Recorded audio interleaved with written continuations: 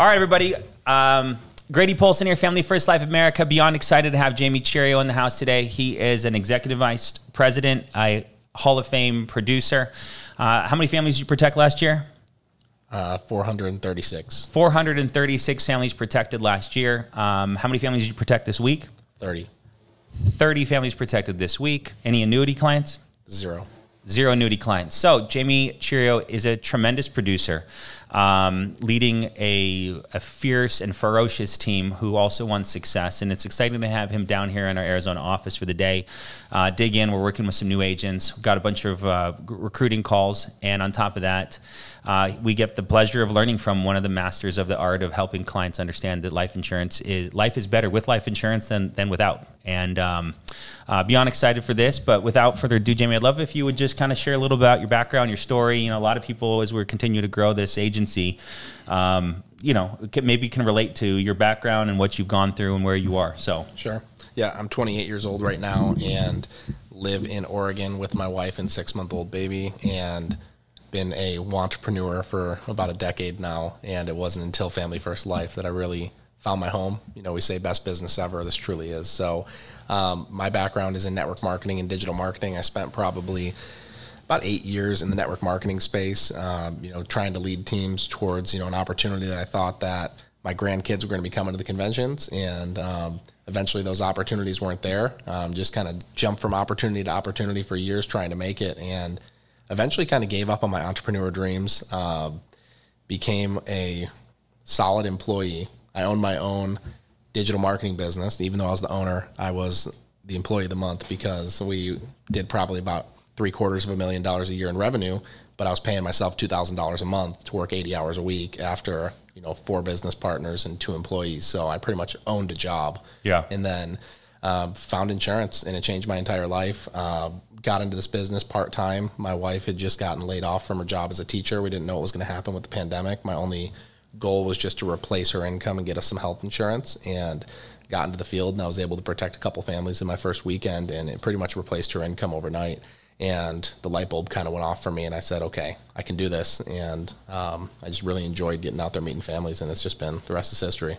Yeah, it's pretty fulfilling, right? To know that you're going out there and you're putting something in place that is going to help them, right? It's certified to help, and that's one of the best parts about this business. So perfect, thank you for sharing so much. Now, so let's transition.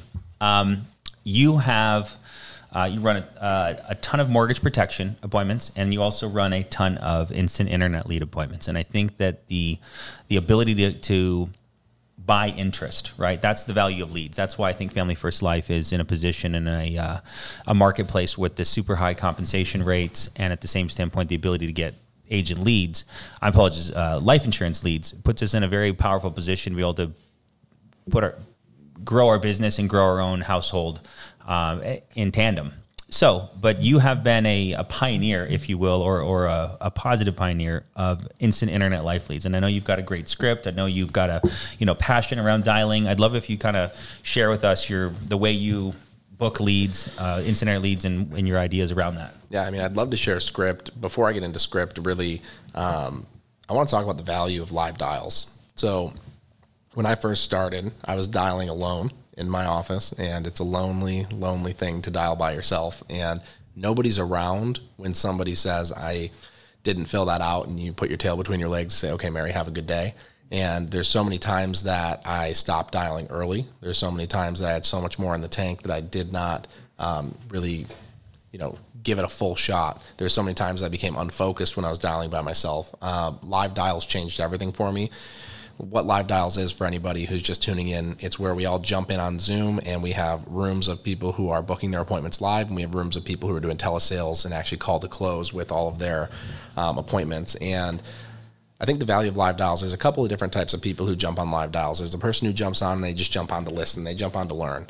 The only reason you should ever be that person who's just listening and learning is if you're not yet licensed, not yet contracted, or you're on the West Coast and you're working out, listening to the people on the East Coast dialing. That's the only reason you should ever be on there, just listening. Then you have the people who jump on and they have their cameras off and they dial. The thing about somebody with their cameras off, I don't really care if I see you or not, but for me, a camera on is an accountability thing. If the camera's on, I'm working. I know that when the camera's off, every single time that I'm eating lunch, the camera goes off. Every time, you know, I could be sitting there watching Netflix on my phone over here, eating a bowl of Cheerios and, you know, not working, my camera's off, no one would know. But for whatever reason, when the camera's on, I'm typically working, I'm dialing. So if I could just challenge somebody, number one, if you're just on there, just turn your camera on, and I promise your production will go up just from having your camera on. Then you have the person who refuses to unmute. The person who refuses to unmute will never get better because they refuse to receive feedback. And it's a scary thing. I remember I was a huge proponent of being on live dials because I hated dialing alone from my farmhouse in Oregon. But then one time Grady called me and said, unmute.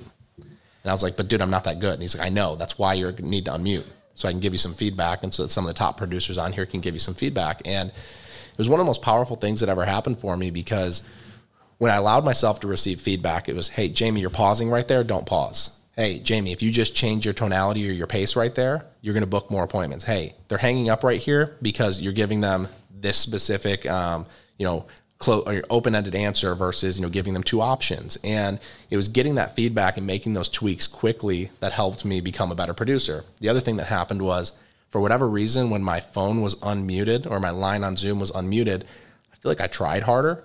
And it's weird because it's like you kind of swing for the fences when people are watching, but when nobody's watching, you put your tail between your legs when someone says, you know, I'm not interested or I didn't fill that out. But when I'm unmuted in front of 100 people or 20 people, however many people are on, I typically want to try to book the appointment because I want to show everybody else that I'm following the system. So by being unmuted, I tried harder. I stopped putting my tail between my legs and I started swinging for the fences. And it's either I was booking the appointment or they're going to hang up on me. And by doing that thousands and thousands of times, I got good on the phones. So live dials is everything. There you go. Well, what do you say? I mean, I agree. Like everything but now I want to know what you're saying. Like, what do you say? So let's do a quick, just straight run through of phone script, and then we can talk about kind of my philosophy behind internet leads. So I think that's really important. Love it. So we're going to call an internet lead right now. So ring, ring. Hello, Grady. Yes. Hey, Grady, this is Jamie getting back with you in regards to that inquiry you sent into my office about the life insurance here in Lynn County. I'm just the medical underwriter who's been assigned to get that informational packet out there to you. I just need to confirm the delivery address, 123 Main Street here in Albany. Is that correct? Yeah. What was this again? Okay, this is in regards to that inquiry you sent into my office about the life insurance. Most people typically fill this out because they want to make sure if they pass away, they can leave some money behind to their family, take care of burial, cremation. I'm assuming that's what you were looking for. I think so, yeah. Okay, perfect. So I got your date of birth here, 8/15/1953. Is that correct? Mm-hmm. Okay, perfect. So I'll have you off the phone here in 30 seconds. Like I said, most people typically fill this out because they want to leave some money behind for their family, take care of their final expenses. We'll go ahead and get that information out there to you. So they're going to have me dispatched out there here over the next couple of days. The way that this works is it's all non-medical, meaning there's no blood, no urine, no needles, no doctor's appointments, anything like that. They are going to have me dispatched out there for the next 2 days. It looks like Friday and Saturday I'll be seeing about 25 families. I don't have a lot of time, maybe about 5 or 10 minutes to get this out to you. Are you working or retired? I'm retired. You're retired, okay. And are you more of an early riser or you like to sleep in? Early. Okay. Any doctor's appointments or anything going on tomorrow? Yep. Okay, perfect. What time's the doctor's appointment? 10:30. 10:30, okay. And how far are you from the doctor's office? 25 minutes. 25 minutes, okay. So you'll probably be out of there by like 12:30. So I don't have anything like really close to your doctor's appointment, but I do have a 1:15 or a 1:45. Which one would you want? Probably 1:15. 1:15, okay, perfect. I got you down here for 1:15. Go ahead and do me a favor. Can you grab a pen and a paper? I just need to give you my state license number so you can verify I'm not some crazy person. But do you have to come to the house? Yeah, so, sorry, my mouth's a little dry. Yeah, so what they do is they have me dispatched out there to come out there and verify that you are who you say you are. There's no insurance fraud being committed. And they also want me to make sure that you're not like 600 pounds or strapped down to a hospital bed. That's not you, is it? No. Okay, perfect. So they're going to have me dispatched out there, like I said, 1:15 tomorrow. I'll be driving a silver car. I've got brown hair and a brown beard. I'll be wearing a name tag around my neck with my state license on it. So do me a favor, grab that pen and paper real quick. Okay. All right, first I'll have you write down my name, which is Jamie, Jamie. Okay. Next is our appointment time, which is 1:15 tomorrow, Friday the 20th. And then my state license number, 195-06-854. Can you go ahead and repeat that back for me? Okay, perfect. I got you down here for 1:15. And real quick, just in case I'm having any trouble finding it, GPS, does it bring me right there? Oh, yeah, it should be fine. Okay, and is that a house or an apartment? It's a condo. Oh, it's a condo? Okay, is there like a gate code? Did I jump over the gate or anything? Yeah, there's a gate code. Okay, what's the gate code?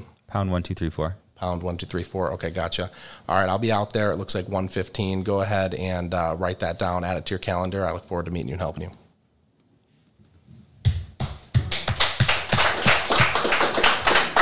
I'm good. Okay. Thanks for bearing with me there. I No, haven't had dry mouth on one of these in a while. You're great. That was controlled. You know, you weren't exciting. No, I'm never excited. So my previous business, you weren't exciting at all. You were just like so dry, but I was captivated because your strength through the whole thing. So my previous business, I was calling business owners and trying to cold pitch them on my digital marketing services. And typically when I call a business, you know who you're not talking to? The business owner. You're getting Mary at the front desk. So when I get Mary at the front desk, hey, Mary, how you doing today? You're like, it's totally different versus that's not who I'm talking to now. I'm talking to somebody who requested the information. So for me, monotone, uninterested, and I'm more busy than you. Got it. That's good, man. That was very good. Thank you very much. Anything else you want to add on dialing and yeah, I really want to dig into internet leads for a second because a lot of people, they have trouble dialing internet leads. And I think it's important just to know the philosophy behind who actually filled out the lead card. So we have a variety of different lead types here. We've got instant internet leads, new internet life leads, Facebook final expense, direct mail final expense, direct mail mortgage protection. They're all great. They all work. If you have someone with a direct mail lead, typically that's someone with a little bit higher intent, someone who actually filled out a postcard, sent it back in the mail. I know that I would never fill out a postcard and send it back in the mail. So if somebody actually takes the time to mail something into an office, they're very, very high intent. Somebody on Facebook, they're scrolling, they happen to be targeted for a specific demographic. They are attracted to the ad, they click on it, they fill it out, they keep scrolling, they're done. Typically, they're not being retargeted by anybody. They're done. You're probably the only person calling them. An internet lead, on the other hand, an internet lead, the behavior is, in order for that lead to be generated, they most likely had to go on Google and search life insurance quotes, life insurance agent near me. And the person who has that behavior that's looking for life insurance actively versus somebody who was hit with an ad, they saw a billboard, they pulled off the road and went to the McDonald's, it's different than the person who's actively looking for it. They probably wanted to get some comparisons. They probably wanted to get multiple quotes. So what did they do? They went and they filled out the form that Family First Life put out there. That lead specifically goes into our CRM, and we are the only person who will ever get that lead. But we cannot control the behavior of the person who goes and they fill out 4 more forms trying to get quotes. And if you've ever tried to get health insurance, if you've ever tried to get a mortgage, if you've ever tried to talk to any sort of broker for anything, your phone's going to get blown up. So they fill out our lead form, it only goes to us, but then they go to the next lead form down and they fill out the one that sends it out to 365 call centers across the country. Now their phone's blowing up. So you have to understand that it's a very competitive lead, but you hear in boot camp all the time, increase credibility, reduce sales pressure, increase credibility, reduce sales pressure. How can I be the anti-salesperson when I talk to this person? And they're hearing all these telemarketers. So the number one objection that I can give you guys on how to overcome with a PO'd internet lead, these are probably my favorite clients. My biggest premiums are the people who answer the phone really mad. Okay. Nice. So they answer the phone. I didn't fill it out. I don't want it. It doesn't really matter what they say. So Grady, are you not interested because you're actually not interested or because you're just really mad you're receiving so many phone calls? And what that does is it creates this weird pattern interrupt where they're like, huh? Like normally the people that call me are just trying to sell me and they're just hard pushing. It's like, hey, are you not interested because you're actually not interested or because you're just receiving so many phone calls? And they go, yeah, because I'm receiving so many phone calls. Perfect. That's exactly why I'm calling. I'm the manager calling to apologize. You've been receiving so many phone calls. My job's just to get that information out there to you like you originally requested before you started getting blown up with the phone calls. And that's what you were looking for, right? Yeah, that's what I was looking for. All right. Then I go back into the script. And it does this weird thing. It just like humanizes for a second. I hear them. I hear you've been getting blown up with phone calls. I apologize. I book the appointment. I get out there and they're like, well, how do I get the phone calls and stuff? I'm like, stop filling out forms. Yeah. That's great, man. That's spectacular. It's such a, it takes the complex and what looks like almost an insurmountable objection and, as you said, humanizes it. I hear you. I'm empathizing. I understand you're frustrated. I want you to be not frustrated anymore and have answers to these questions and not get phone calls. So 10:15 or 10:45 tomorrow morning, which works better for you, right? So it's fantastic, Jamie. And it's just a great perspective on that because it is people who are looking for quotes. It is people who are searchers, and searchers want options, and you're the broker. You're the option guy and gal. I think you need to understand, like there's the cliche quote, everybody loves to buy, but they hate to be sold. you have to be the anti-telemarketer. You have to be the anti-salesperson when you're talking to some of these people who are mad on the phone. Some people will just straight up be like, yeah, I was waiting for your call. Come on over. Like that does happen every now and then. But there's, you know, a bunch of people who are not happy that you're calling, but they still want the information. I think that's so important to know. So when I am calling them, I have that in my mind that this person might not be super happy to hear me. And, you know, you go through the first 3 lines of your script. If they don't let me get through the first 3 lines of the script where I'm now confirming a piece of information, I'll call them back 27 times in a row. I don't care. So, you know, Grady, this is Jamie getting back to you about that life insurance inquiry you sent into my office. You know, here in Lynn County, I'm the medical underwriter who's been assigned to get that information. I'll pack it out there to you. I got the delivery address, 123 Main Street. Is that correct? If they cut me off at any point, they say I'm not interested, they hang up, I will call them back literally 30 times in a row until they answer, and they'll be like, what the F do you want? And it's like, Grady, I'm not the salesperson or the telemarketer. And then just like, once again, pattern interrupt. All I have to do is keep them on the phone and allow me to get through those first couple sentences confirming the info. And the most important thing when it comes to dialing is learning how to ask questions. You end every single sentence, every single time you overcome an objection with a question. If they're asking you questions, they're talking, they're in control. You're asking them questions, they answer, you're in control. Anytime that somebody throws you off your script, whether it's in the beginning, the middle, or the end, I kind of like to look at my script like a straight line. Okay, so I start out at the beginning starting point, and my goal is to book the appointment, the final starting point. People are going to try to throw me off my script every which way. Anytime that somebody throws me off my script, quickly overcome the objection, ask a question, loop back to the script. So, you know, I overcome the objection, and I've got your date of birth, 8/15/93, is that correct? Yes. Back to the next part of the script. Ask a question, you retake control. You got the chops, bro. You got it. That was, I mean, you're, let's back up. How did you get there? How many times you dialed the phone? So I've probably sat on close to 1,500 appointments. Okay. So if I've sat on 1,500 appointments, that means that I've also been no-showed a fair amount of times. You probably booked 3,000. Which means I probably booked 3,000, which means I have dialed the phone tens and tens and tens of thousands of times. My dial tracker stack is probably this thick, just of dial tracker since I first started in the last 18 months. And so for these who just heard that, the question is not to ask, don't ask me if it's hard. Ask me if it's worth it. And if you want change, this is the action you need to take. Now, do you need to go to the level and do you need to hit Hall of Fame? That's for you to decide. But to get to any level of success in anything you want to do, whether you continue with us at FFL or whether you venture off into some new adventure, I wish you well. It will take grit, effort, time, and a mastery of skill to give you whatever it is that you want. If it's financial freedom, if it's master of personal discipline, if it is becoming a great example to those that are looking to you for guidance, trust, and faith in the world. It's going to take discipline to master that. Jamie, you've got the phones down. So this is the best skill that you could ever learn is the phones. That's it. The in-home you can learn from repetition, and we're going to give you guys some word tracks in the home, but you could just go set 100 appointments and kind of figure it out. But if you don't discipline yourself on the phones, you're never going to get to that point where you sit with 100 families and figure it out. Yeah. Yeah, that's great. Any favorite trainers you have, phone trainers that, you know, people are watching this now, we'll get this up within a couple days. But what any other people that you've looked at that they can go Google or search on YouTube to reference for phone dialing training? Paul McLean, Matt Smith. Paul McLean, mine as well. Paul McLean, Matt Smith. Go to sleep with one, wake up with the other. Chantel's like, why are you always with these men? I'm like, I love these men. So yes, Matt Smith and Paul McLean, fantastic. But you know, if there were 3 points you would give them: control. What were the 3? I mean, control, monotone, and more control. Control, monotone, more control. That's literally I coach my son in soccer, and I'm like, listen, if we control the ball, we win. Now, what do we need to win?